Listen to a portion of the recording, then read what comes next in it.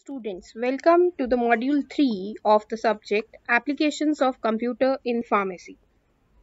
So, this is unit 3 and this particular chapter whose title is Applications of Computer in Pharmacy, we shall be studying the following content. First, we shall talk about the drug information storage and retrieval, followed by pharmacokinetics, drug design, mathematical modeling in drug design.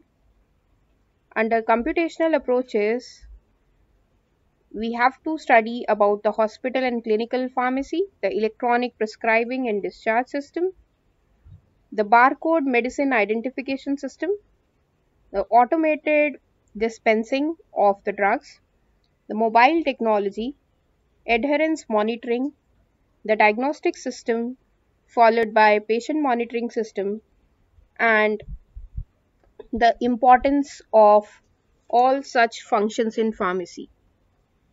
So, before moving in detail, the drug design and development of a drug molecule is actually very common these days, and this procedure actually reduces the cost on the research in drug moiety development. So, for doing that, QSAR, that is quantitative structure activity relationship, is one of the method which is used in drug design. What actually QSAR do? It transforms the chemical structure of a compound into a set of numerical descriptors of the properties which are relevant for the biological activity of that particular compound, and by doing that there can be an establishment of quantitative relationship between these descriptors as well as the biological activity.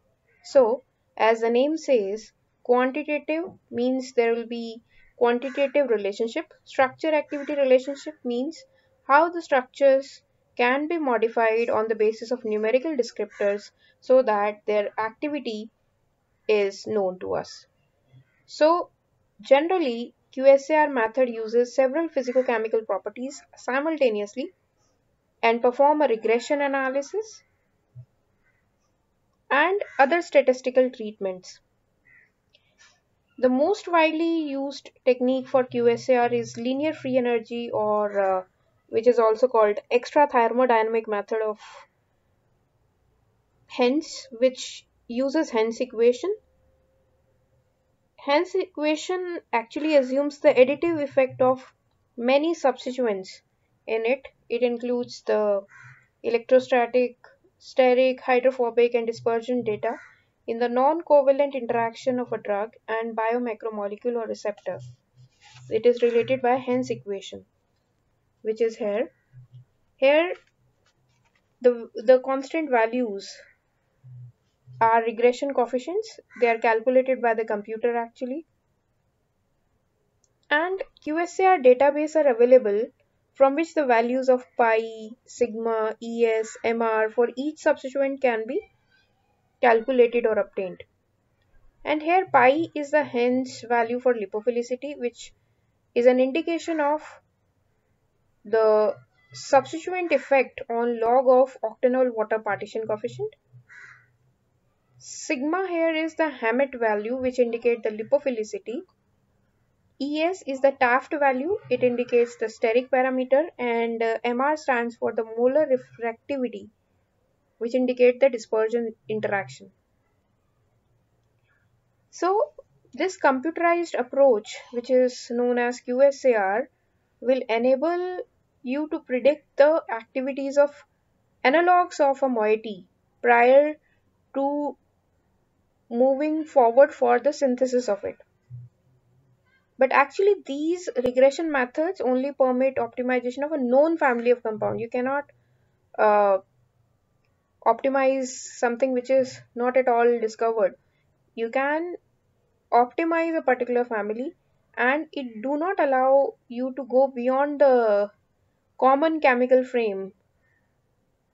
So to overcome such techniques limitation, molecular modeling technique is developed, and which is done by theoretical as well as computer graphics.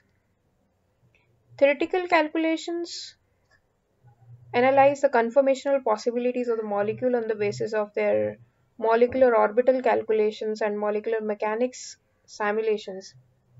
And there are various softwares for molecular modeling. They include CNDO2, Piccolo, MM2, CAMSC, like that. So, this way, mathematical modeling is very useful for drug design. These are a few books that I have referred for preparing this content for you. Thank you for your patient listening.